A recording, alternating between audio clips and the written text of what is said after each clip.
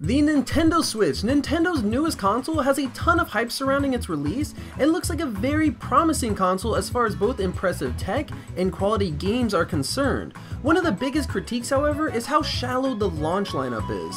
Fortunately, a launch lineup is only temporary, and the potential of new games on the Nintendo Switch looks to be very promising. One thing I've noticed missing, however, is any acknowledgement of new Pokemon games for the Switch.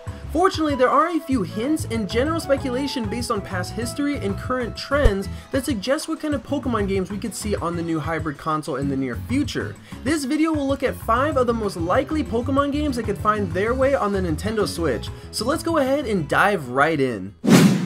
First up on the list today goes to a Pokemon title that actually has the most potential of being an upcoming release, just due to the number of leaks and rumors behind it. Codename Stars. It all begins with a Eurogamer article posted back in November of 2016, allegedly confirming that the Sun and Moon Switch port, codenamed Pokemon Stars, was being developed alongside the 3DS titles. The article goes on to say that the game has been developed simultaneously, but was delayed to give time to polish Pokemon Sun and Moon for release. But ultimately, the article states that Pokemon Stars will be a third version of Sun and Moon, just in higher quality and moved over to the Switch, with compatibility with Pokemon Bank in order to allow for trading between the Switch and the 3DS versions. Now, the large amount of skepticism from the fans comes from the fact that this article essentially came out of thin air, and there wasn't too much to back it up, until later a leaked GameStop post on their own site had mentioned that Nintendo Switch owners could enjoy several games such as Mario, Zelda, or Pokemon at the comfort of their own homes. Go figure, this post was deleted very quickly after. It's no coincidence that this post was taken down so quickly, especially looking at the Nintendo Ninja's history of swiftly dealing with and erasing leaked footage of games and consoles. But a Pokemon Stars on the Switch makes a ton of sense. The Switch is by no means a dedicated handheld. Nintendo interviews have confirmed that the 3DS is intended to live alongside the Switch, but an HD port of Sun and Moon remains a fairly cost-effective way to test how a traditionally handheld-styled Pokemon game could function on the Nintendo Switch, a console advertised for its ability to play on the go. Unfortunately, judging by the rumors, it looks like Codename Stars wouldn't have too much new content to bring to the table, making this one of the more boring titles on this list. But there could always be the potential for some new Alolan forms, UBs, or even storyline content, as one of the biggest critiques of Sun and Moon is their lack of post-game content. Either way, keep an eye out for Codename Stars, as this seems likely to be one of the games on the Switch, and possibly in the very near future.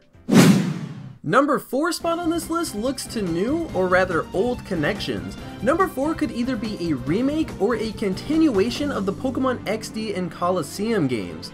These story-driven games were first spotted on the GameCube and made a pretty strong impact on the series, being the first story-based games that broke many of the traditional rules, such as the 8 Gym Leader Elite Four progression that the series heavily followed at that point. Introducing an evil team corrupting Pokemon, Pokemon Colosseum's snagging mechanic made for another formerly traditional rule being completely broken, capturing a trainer's Pokemon. Being able to capture and later purify Shadow Pokemon made Colosseum stand out from previous titles. I've been longing for a remake of the games, and with Sun and Moon's new engine that allow for full 3D movement, Colosseum and XD could go a number of routes as remakes on either the 3DS or the Switch. But another strong possibility is an additional game to the series, a brand new XD or Colosseum styled game that involves the return of Shadow Pokemon, possibly in an updated Ouray region.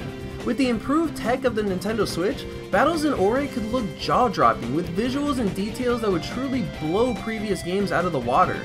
And with the functionality of Pokemon Bank, being able to transfer purified Pokemon over to Sun and Moon would be a pretty cool feature, possibly being a way to capture many unobtainable Pokemon and legendaries in Sun and Moon, much like Colosseum and XD did for the 3rd generation. Next up is hands down my favorite idea for a brand new Switch title, a full-scaled HD Pokemon game. The game would function as a traditional handheld Pokemon game, as well as a traditional sense of exploration and progression, traversing caves, routes, and battling strong gym leaders along the way. The difference from this and Pokemon Stars, however, lie in 2 main points. The first, smaller point is that the game would be entirely unique. It could possibly be in a revisited region, but more importantly, it's not simply a port like Pokemon Stars would be. The second and key point is that the visuals of the game would be one of the focal points. Having a Pokemon game in a world designed much like Zelda's Breath of the Wild has the potential to be a complete system seller. Take this fan-made image and truly imagine your favorite Pokemon game looking like this. Instead of the traditionally flat or even more recently 3D battle styles on the 3DS, picture the lighting, the environment, the Pokemon almost looking real with a battle menu that hovers over the playing field. It would be absolutely breathtaking. This new HD Pokemon game could also incorporate some elements of Pokemon Go. Perhaps instead of wild encounters through patches of grass, Pokemon now free roam, and finding rare Pokemon involves traveling to hidden areas. Maybe one day you're running through a route and see a wild flock of Doduo stopping to eat. Maybe another day it's pouring down rain and you notice this rare Blastoise out by the water. And maybe you want to explore with your friends, so you join an online world that allows you all to battle, capture, and trade various Pokemon. Not being limited to the technical limitations of the 3DS creates so many new possibilities, and the simple thought of a game like this makes me hopeful that the Switch could truly bring about some amazing games. Pokken, the Pokemon Ticket hybrid game, made its way onto the Wii U and was a very mixed game in terms of popularity and opinions. Overall, the game was a ton of fun to play personally, and I know a lot of people who seemed to heavily enjoy the game when it came out. But shortly after the release, the game seemed to just fall off the hype train completely. Even myself, it wasn't that I didn't enjoy the game anymore, but I just found a complete lack of desire to play. Part of me believes that the biggest reason is that Pokken really lacked a strong single player option. I was never able to unlock Mewtwo simply because I couldn't be bothered playing through the weak and repetitive single player side of things. But Pokken is in a weird spot right now. The arcade version in Japan is seeing tons of new playable Pokemon, yet there has been no word on if these Pokemon will ever be DLC for the Wii U version. Meanwhile, balance patches are still occurring, and it was just recently announced that Pokken will be at the World Championships this year after many thought the Pokemon Company was done supporting the game in competitive circuits. Given all these situations, I feel like it's pretty simple. There's a very strong chance we will see Pokken ported to the Switch in the near future, as I like to call it Pokken 1.5. I'd imagine we'll see Pokken released on the Switch with all of the additional playable Pokemon. It'd be fairly cheap and easy for Nintendo to do, and if the competitive scene is still being supported after this World Championships, it makes sense to move to the newest console to force competitors to buy new hardware. And Nintendo is already showing their support of ports with Mario Kart 8 Deluxe. The Wii U kart racer is getting ported over to the Switch shortly after a release with a few new bonus additions. If it can happen with Mario Kart, that means Pokken is also a possibility. But in order for Pokken to be successful, in my opinion, they'll have to add way more than just the unreleased characters. Creating a more engaging and fun story mode that isn't simply just grinding your rank is a downright necessity. If they're able to do that, maybe Pokken 1.5 would be fairly welcomed in the community and could help create a bit more incentive to continue playing the game down the road.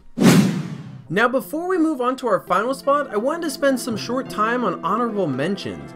Games that don't have the greatest chance of being on the Switch, but the possibility is always there. Nintendo released an image showcasing many of the developers currently working on Switch games. A notable one on that image was Chunsoft. While they make tons of different games, they're most known for working on the Mystery Dungeon series. Could a Switch version of Mystery Dungeon be in the works? Possibly, but it's also very likely that they're working on another game entirely. And lastly, a game that I imagine many Pokemon fans still want, including myself, Pokemon Snap 2.